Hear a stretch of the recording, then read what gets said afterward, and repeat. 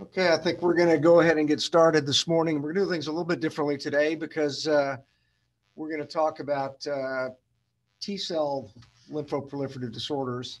And we had some live sort of glass slides that were related to this, but um, a lot of these we just didn't have some really good examples of some of the stuff. So I have a lecture that I created a while back that has got virtually all of these entities in here that I really want to share with you.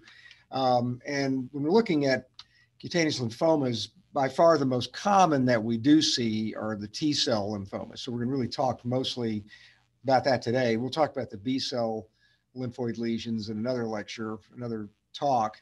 But the T cells are the ones you're going to see by far the most commonly. And of these, obviously, the most important one is mycosis fungoides. We see this differential diagnosis come up in our practice almost every day. And you have to have good criteria to make the diagnosis. It can sometimes be frustrating to make the diagnosis. Sometimes it takes more than one biopsy, but it really takes good clinical pathologic correlation. And if you have good correlation and you use some of these criteria that we use all these criteria that I'm showing here, if these things are present, you can make the diagnosis fairly quickly. People say, oh, average thing in the literature says you have to do 6, 7 biopsies to make it. That's really not true if you know what you're doing. That's really almost kind of a back door. You don't really need 6 or 7 biopsies in the vast majority of cases of MF. And especially when you got clinical lesions that look like this, especially one on the right, that those kind of round, somewhat, they're not, some of them are kind of reniform, the one down maybe about 6 o'clock right here. You kind of see those kind of lesions. There's some asymmetry in the waistband, the buttock area is a real common site, area where the skin is not exposed to the sun. The left one would be a lot more challenging if you just had something like that. Xerotic dermatitis can look like that. So a lot of things can look like that. But the one on the right would be a good example. And we see a biopsy that looks like this, a patchy infiltrate. When we say patchy, we mean basically it sort of like involves a little bit of an area here, spares an area, a little bit more of an area. With this epidermal tropism, where the cells are present singly at the basal cell layer and slightly above it without significant amount of spongiosis. That's just really very, very suggestive in the context of clinical of MF. If I saw this plus clinical, I would call it patch stage MF. I wouldn't call it atypical lymphoid infiltrate with epidermal tropism. I would call this straightforward patch stage MF so the patient get treated. If you try to do gene rearrangements on something like this, it's going to be negative because it doesn't have enough cells in there to be a positive, get enough DNA and genetic material out to do the test. So you have to rely on clinical correlation. When you see these kind of findings, it's diagnostic. The cells in the epidermis are a little bit large. They're a little bit hyperchromatic. So that's helpful, but the cytology is not the main thing here. It's clinical pathologic correlation with those findings. If you see a late stage lesion of mycosis fungoides where the skin becomes atrophic, they get telangiectasia, they get atrophy, they get the cigarette paper wrinkling of the skin. And when you biopsy that, you'll see this fibroplasia in the papillary dermis with these thick collagen bundles with a variable amount of exocytosis. So these are 2 patients with MF. The one on the left's got that nice poikiloderma. So whenever you see poikiloderma, you should put mycosis fungoides in the differential diagnosis. It may not be that, but it's certainly something to think about. The one on the right, you see just a lot of that atrophy there. So that's cigarette paper atrophy. And that correlates with an alteration in the papillary dermis, like you see here, the dilated blood vessels, the thick collagen bundles. And notice that there's still exocytosis in this specimen here. So once again, we have something like this. And notice the virtual absence of spongiosis, a greater number of lymphoid cells than spongiosis. That balancing, that ratio favors mycosis fungoides when you have something like this. So if I saw this too in the context of a good clinical information and photograph like that, I wouldn't hesitate. I'd make the diagnosis. And we unfortunately get patients get sent to tertiary referral centers. We make the diagnosis of MF, and then they basically downgrade it to a non-specific diagnosis. And to me, that doesn't help the patient. So if you wait until the patient got tumors and whatever, or if you have to have genetic abnormality to make the diagnosis, you're doing the patient a disservice, because if you treat them at this stage of the game, you can cure them in many cases. You can make the process go away. You certainly take care of a lot of their symptoms because these patients are often pretty pruritic. But notice there's atypicality of these cells, or hyperchromatic, they vary in size and shape. So you don't really need those other things to make a diagnosis of MF here. A lot of synonyms for MF. If you go back into the literature, and in the old days, back in the 1700s, 1800s, they used to use the term parapsoriasis, and para means near is what it means. So you remember, like in back when you did organic chemistry, they talk about para location of methane structures, the CH3s on a benzene ring. You know, para. Location there, meta and para, well, it means near psoriasis. So it's not really a diagnosis. It means that it looked like psoriasis, but back in the old days, they didn't have really good criteria for mycosis fungoides. They used to call it parapsoriasis. And they also used to call pityriasis lichenoides parapsoriasis also, because it looked kind of like psoriasis clinically and maybe histologically. So it's a crappy name. Don't use it. It basically means you don't know what you're talking about. So most cases of so-called parapsoriasis are really mycosis fungoides that is basically using history to make a diagnosis. So you don't need it anymore. So when somebody says, well, it looks like parapsoriasis en plaque or looks like parapsoriasis, I usually say, well, you really don't know what you're talking about. It's really basically a variant of mycosis fungoides. So we don't really use the term parapsoriasis anymore in my opinion, and I don't really think it's a good diagnosis to use because it's confusing. You can make a specific diagnosis. You don't need parapsoriasis. So when mycosis fungoides hangs around longer, it starts getting thicker, and then you start getting plaques. So it progresses from patches to plaques to nodules and tumors. Sometimes it goes from patches to erythroderma, total body involvement. It doesn't always go through patch, plaque, nodule, tumor stage. Sometimes it goes to patches and then it kind of regresses and looks like pityriasis. It looks like a poikiloderma. So it's kind of it's a dynamic disease. It tends to have it can either have a real slow progression or it can have a fast progression in some cases. But this is the progression where it goes from patches to plaques. And here you just obviously get more induration. The lesions get thicker. They start looking like this. So again, these are not patches anymore. These are plaques. And so you can see in some areas, it's still kind of a patch here. And then now it's got a little bit thicker, more induration. And so it's forming these plaques. And this sort of reniform, arciform pattern is very characteristic of mycosis fungoides. You see that. So here's a biopsy of plaque stage disease. It's got a dense band-like infiltrate now, almost lichenoid infiltrate, not really truly lichenoid because you can still see the dermo-epidermal junction. So if it's really and truly lichenoid, it should totally obscure the dermo-epidermal junction. We don't have that here. We've got a band-like infiltrate, lots of cells with epidermotropism, with, again, very limited amount of spongiosis. So usually mycosis fungoides, there's a greater number of lymphoid cells, and some of those cells you can appreciate are frankly atypical in the epidermis. They don't have to be strikingly atypical. You know, that's a neoplastic cell there also, and that's not as atypical as this one. But all of these are cancer cells in here. So they're not inflammatory cells. These are all the cells of MF. And if you look down here, you know, you got some smaller cells that really aren't that atypical. That's still mycosis fungoides. They tend to be a little larger within the epidermis and in the dermis, but they don't have to be. But that's one thing to think about. And then as time goes on, they can form nodules and tumors. They can get lymphadenopathy.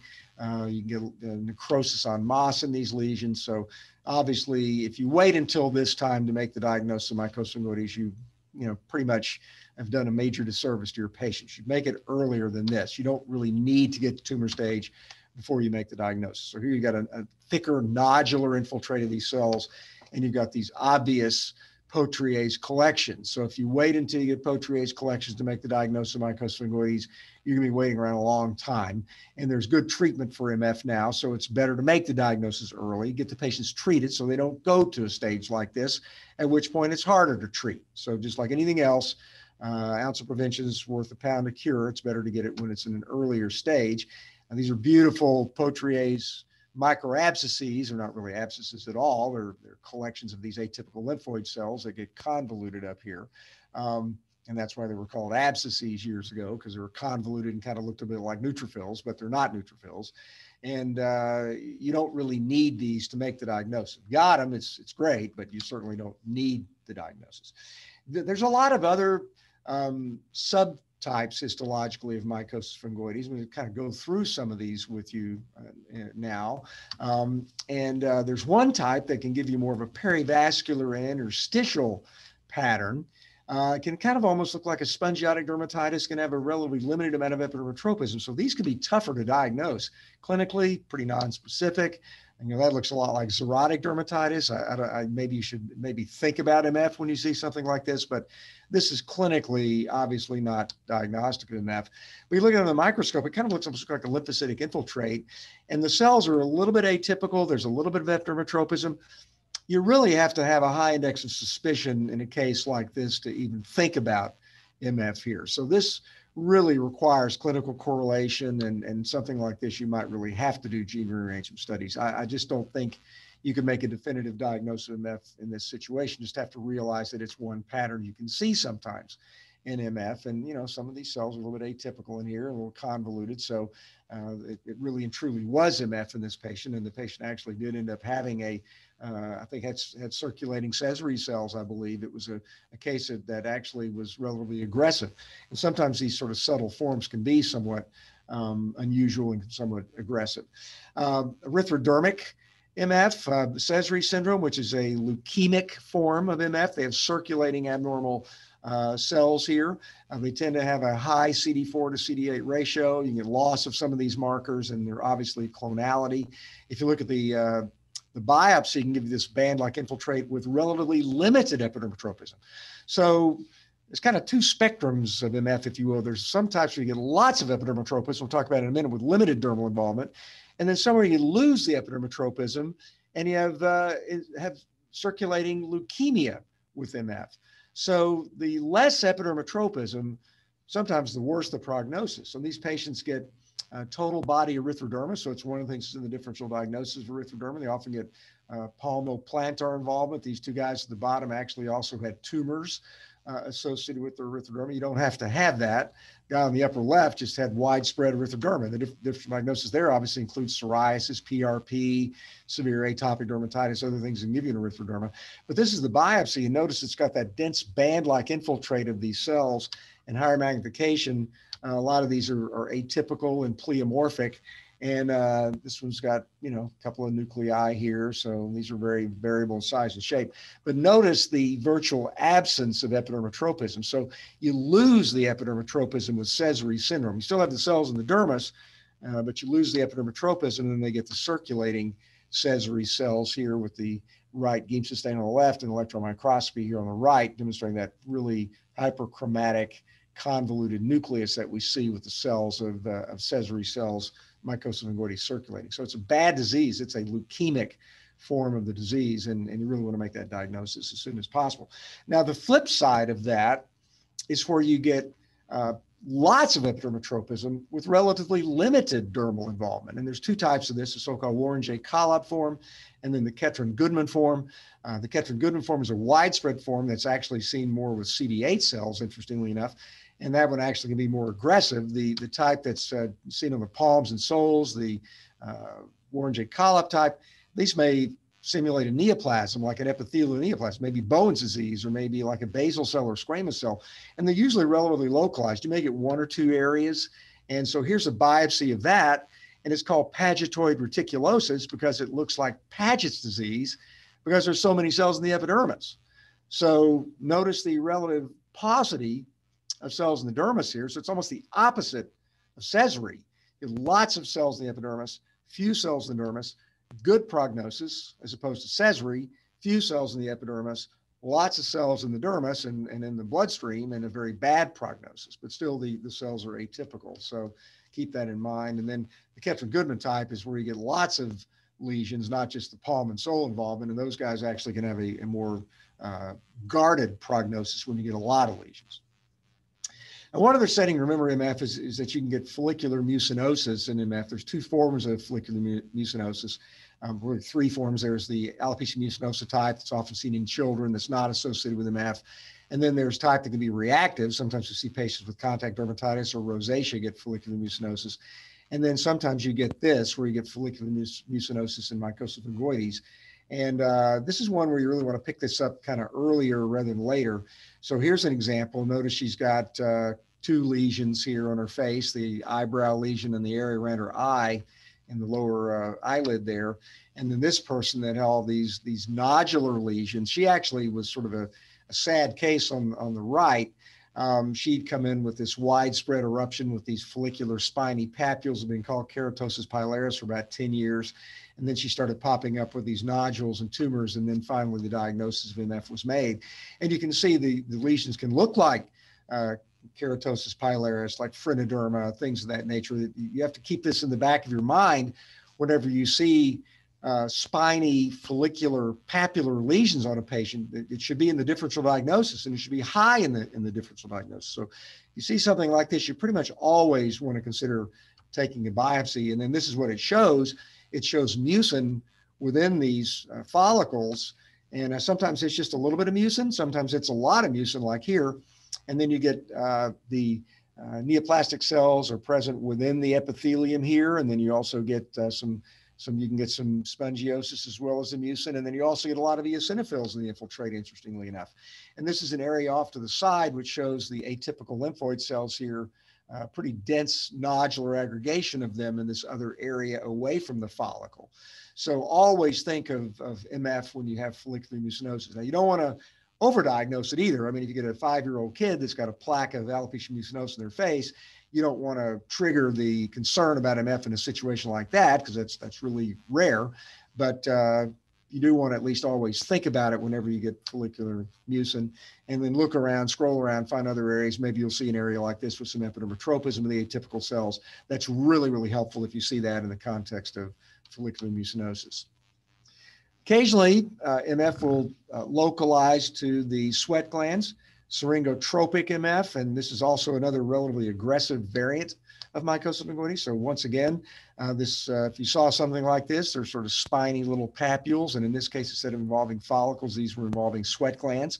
So you want to think about the diagnosis here. And this biopsy, again, it's got this band-like infiltrate superficially with epidermotropism. So I think if you just had a biopsy of this area here, you'd still should consider the diagnosis.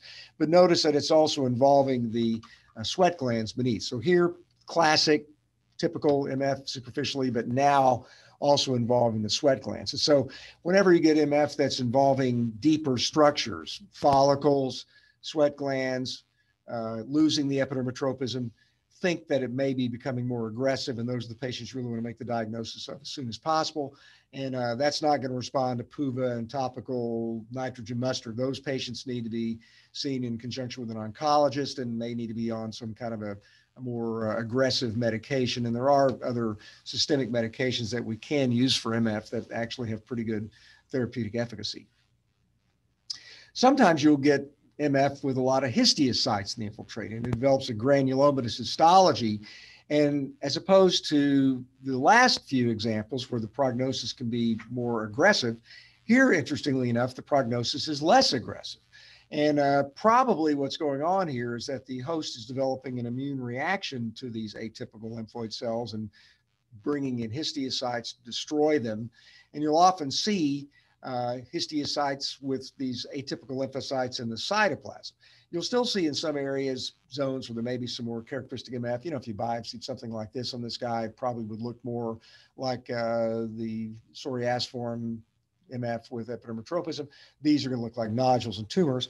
But here's another patient that had these areas that looked more like patch plaque disease. We biopsied these. They actually had granulomas in the infiltrate. And here's an example. Again, it's got the patchy band-like infiltrate with the epidermotropism. So you would think about the diagnosis of MF if you saw something like this. But a lot of these cells obviously have more of a histiocytoid morphology. And here's one that's multinucleated here with an atypical lymphoid cell in the cytoplasm. So we think what's going on here is that this is a host reaction to the MF, and it's coming in and fighting it off, and gives a paradoxically better prognosis. So there's an atypical convoluted lymphocyte sitting in the cytoplasm of this multinucleated histiocyte here. And in some cases, those granulomatous infiltrates can be so large that they can actually start engulfing elastic fibers. And they can be these very large multinucleated histiocytes with multiple nuclei within, and again, having these atypical lymphocytes within the cytoplasm. And the elastophagocytosis results in basically a slack skin and atrophic process. I'll show you that in a minute. And you get these pendulous folds of skin, usually in the intertriginous areas like you see here.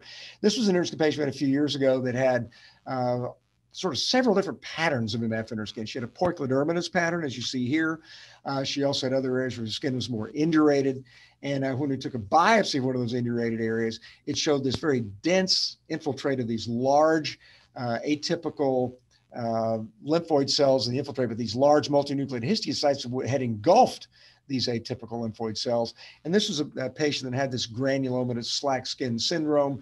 Notice all of these very large atypical lymphoid cells, with some of them in the cytoplasm here. This patient had been misdiagnosed as sarcoidosis for about 5 or 6 years before her diagnosis was made. And fortunately, she got on therapy, but it was not a very good course for her because she really had tumor stage MF that had this granulomous infiltrate. When we biopsied some of the poikilodermatous areas, excuse me there, it showed more classic features of MF here. This patchy infiltrate once again with the epidermotropism and the little collections in here. So she had, if you just biopsied this and you'd missed the granulomatous area, you would have called this mycosis fungoides. And then she had another area that showed more of the kind of granulomatous MF without these large granulomatous slack skin multinucleated histiocytes that were engulfing the lymphoid cells. And here you see the elastophagocytosis. So these histiocytes are coming in and gobbling up elastic fibers, like you see here, and then with the special stain. And then they get the pendulous folds of skin because they don't have any elastic fibers there anymore. And you get all this infiltrate in there and just kind of weights down and looks almost kind of like the elephant man, if you will. So remember that diagnosis as well. It's a relatively uncommon condition, but it's basically mycosis fungoides with infiltrates that result in these interesting clinical appearances to them. Now, lymphomatoid papulosis, kind of shifting gears a little bit, is another T cell proliferative disorder. There are some B cell variants of MF, but the vast majority of them are T cell proliferations. And they can develop in multiple different patterns. There's lots of different variants of MF, or lymphomatoid papulosis. I'm not going to go over all of them with you today. But 15% or so can be associated with an underlying lymphoma, either Hodgkin's disease, a Key1 CD30 positive lymphoma, or mycosis fungoides. And they can develop either before, during, or after the lymphoma. And then about another 15% of these will have vasculitis. Most of them are CD30 positive, but they don't have to be CD30 positive, but the vast majority of them are. And this is kind of a clinical appearance. They can develop these widespread scattered individual crusted papules. They often can be necrotic in areas. And again, these are some of the general patterns that we can see. The A and C type tend to have CD30 positive staining. The D and E type are positive with CD8. The MF type can be CD30 positive and CD8 or CD4 positive as well. So it's not 100%, but some of these can give you an angiodestructive pattern. Some can give you ulceration. There's a couple of other patterns that have been described, but these are by far the most common patterns. Sometimes you get an agglutinated appearance in the skin where they're kind of clustered in an area like this. And that's also a form of lymphomatoid papulosis. Here you see the superficial and deep wedge-shaped pattern. Very classic form that we see under the microscope and go to higher magnification. You can see the very large, very atypical lymphoid cells here. And when they kind of look very large and anaplastic, like basically really look atypical like that. The cerebriform types, we think of the C type, the anaplastic type, the A type, the whatnot. So this would be maybe what some people might call the A type of lymphomatoid papulosis. And these can sometimes be associated with Hodgkin's disease. So when they have these sort of cells that almost look like Reed-Sternberg cells, they may actually be associated with Hodgkin's disease. So you have to always work these patients up. Beware that they may have a manifestation of an underlying lymphoma when you get a diagnosis of lymphomatoid papulosis. The vast majority of them don't, but they can either develop a lymphoma some point in the course, or they can actually have lymphoma when they get the diagnosis of lymphomatoid papulosis. Epidermolysis lichenoides, it's not a lymphoma really, but it is a T cell proliferative condition, and it can simulate mycosis fungoides. There can be an acute, subacute, and a chronic form.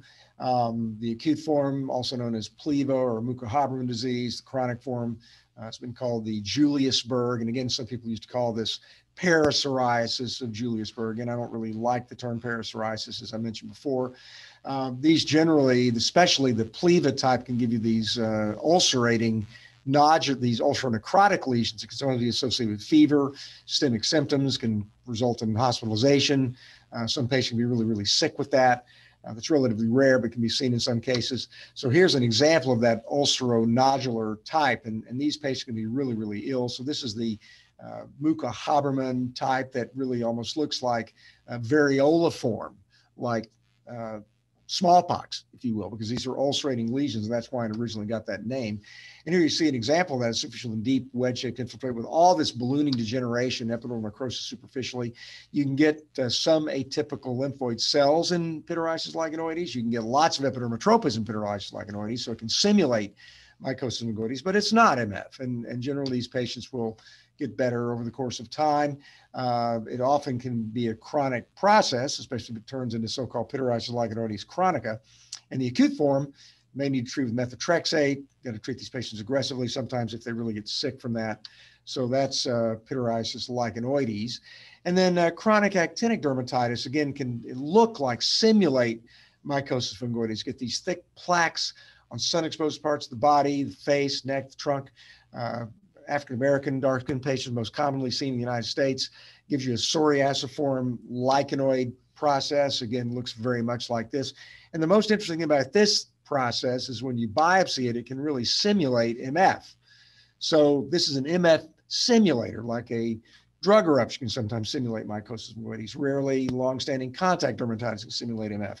But you have to think about this and make sure that you don't overcall it mycosis fungoides. And these patients, if you say, well, we're going to diagnose it as MF and stick them in a like box, they're going to get much worse as opposed to the treatment that you use for MF. So you just make sure you don't forget this diagnosis. So if you see something that looks like MF, it's in a sun-exposed area, mycosis fungoides really should be in a sun-protected area.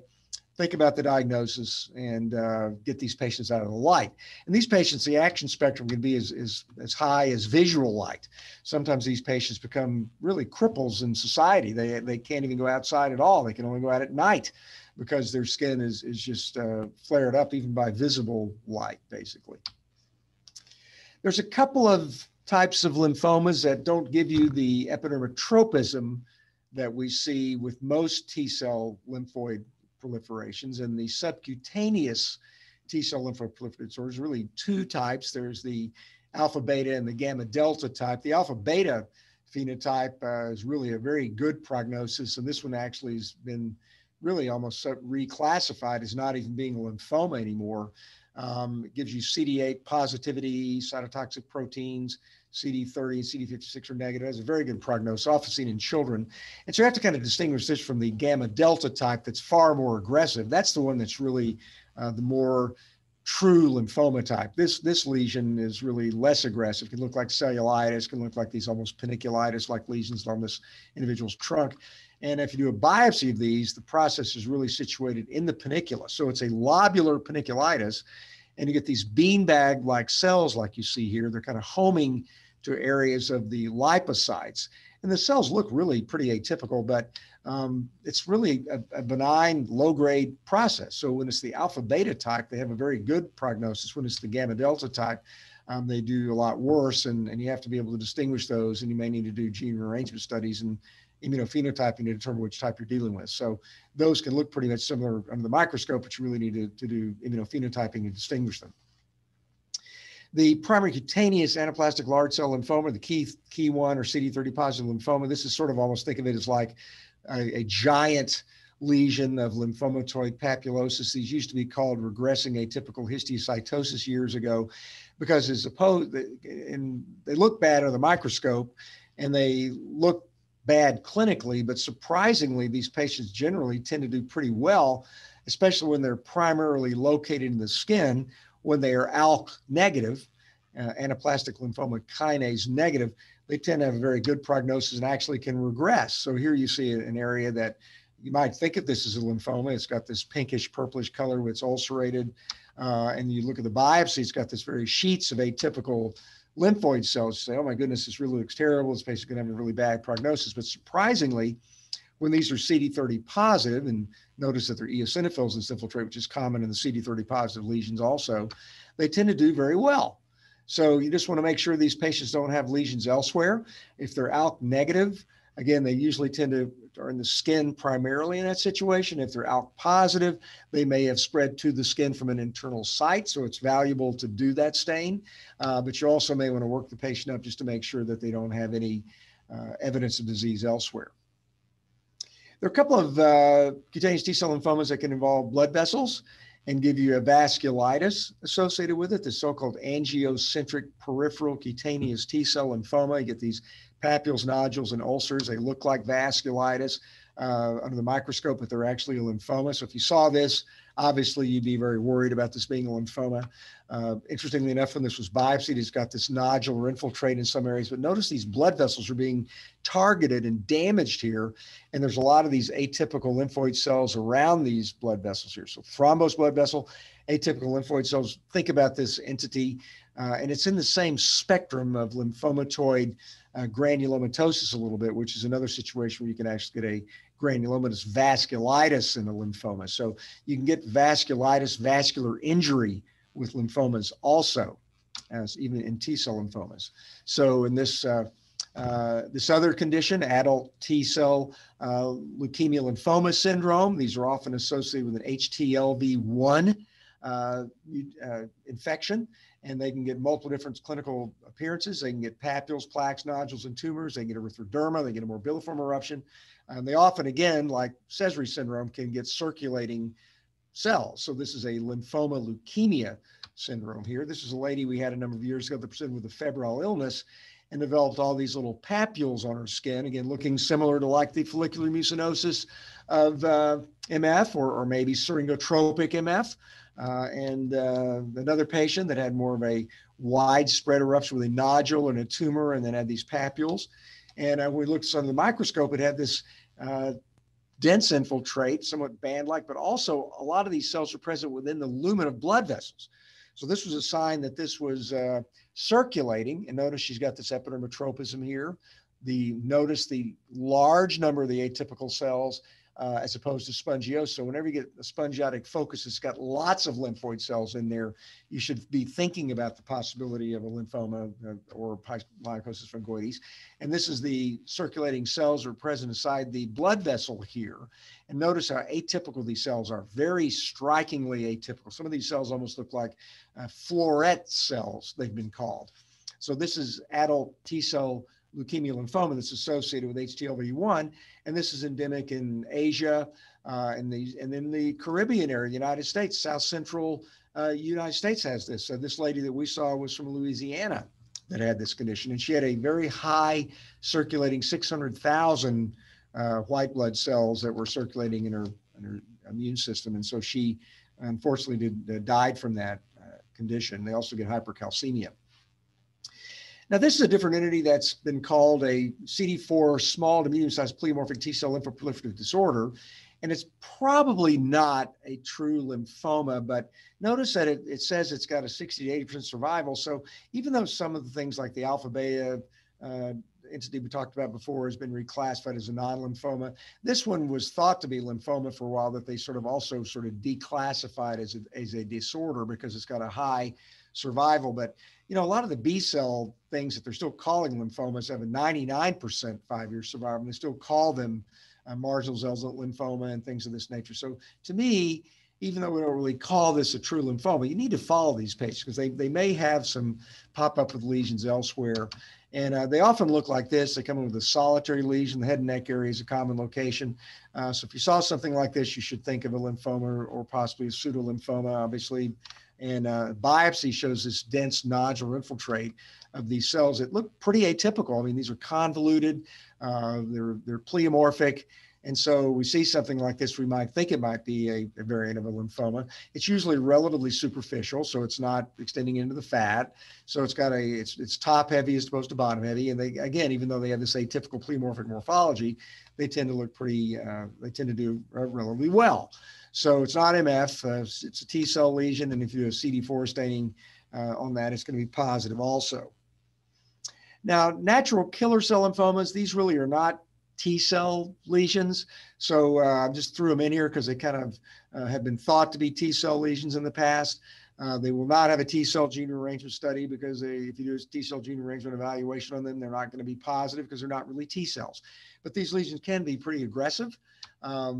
They can often be seen in the nasopharynx area of Asians in South America. This used to be called lethal midline granuloma. These are often Epstein-Barr virus positive.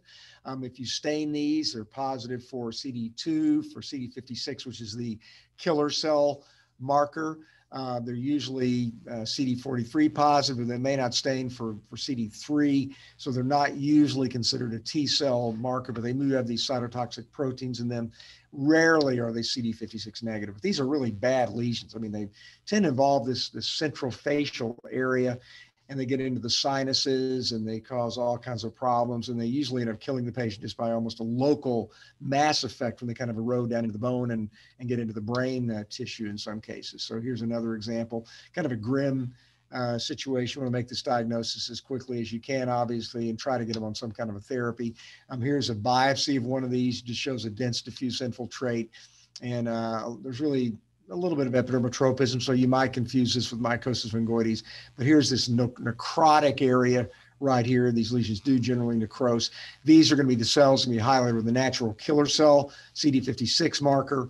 And again, you may get a little bit of epidermotropism here, so it may simulate mycosis fungoides, but it's a lot more aggressive than mycosis fungoides. Another example, this one's basically sheets of atypical cells with staining strongly with the CD56 marker. So think of this tumor in that setting. And then these are also positive with Epstein-Barr virus, as you can see here. Now, there's another non-nasal type of this. Again, these do not occur in Asian individuals necessarily. They can be seen anywhere. And usually Epstein-Barr virus is not positive here. So this lady had this lesion. She was not from an Asian background, as you can see, and she had multiple lesions on the trunk, on the face, the extremities. And her biopsy, again, just showed this nodular infiltrate of these cells. And again, she had some epidermotropism. So probably the most important thing here is that I can simulate mycosis fungoides, but it's not MF. These cells, again, were highlighted with this CD56 phenotype that was documenting it was one of the CD56 positive lymphoid neoplasms. And they're more aggressive than mycosis fungoides. Now, I include this lesion at the end because this is there's something new about this entity. It's now been renamed as this blastic plasmacytoid dendritic cell neoplasm. It used to be called CD456 positive hematodermic neoplasm or blastic NK cell lymphoma. We now know it's really not that entity. It's really actually in the hematolymphoid origin. And one other marker that we now have found is positive in this entity is CD123. And the thing that's important about this is that there's a new drug now that targets this tumor that gives a 100% response rate when it's initially given to the patients when the diagnosis is made. So you want to make this diagnosis earlier rather than later because there's new treatment for this. It's a really good drug that's produced by a company called Stemline. So I do consult with them. And the reason I do is because I'm really excited that there's actually a new drug now that we can treat this for. The mean time till diagnosis is 6 months. So you want to pick it up earlier than that if possible. And these patients can present in multiple different patterns. They can present with these sort of nodules like you see here, but they can also sometimes present as a non-healing bruise. And that's probably the most important. So if you see a patient comes with what looks like a bruise-like lesion, and you can see that with some of the cutaneous B-cell lymphoma, CD20 positive intravascular lymphoma can look like a bruise also. So sometimes these lymphomas don't present as purple nodules in the skin. They can present like a bruise that doesn't heal. Think about this entity. And it shows, again, just a nodular infiltrate of these atypical lymphoid cells. They're, again, not T cells here, but they do stain positively with this CD123 marker, CD4, and CD56. So I like to think of this tumor as basically a CD1, 2, 3, 4, 5, 6 tumor because it stains with these markers. And if you see a funny neoplasm that looks like a bruise and you're a dermatologist, and you take a biopsy and you pick that up, you should tell your hematopathologist or your dermatopathologist, would you please think about staining it with these markers?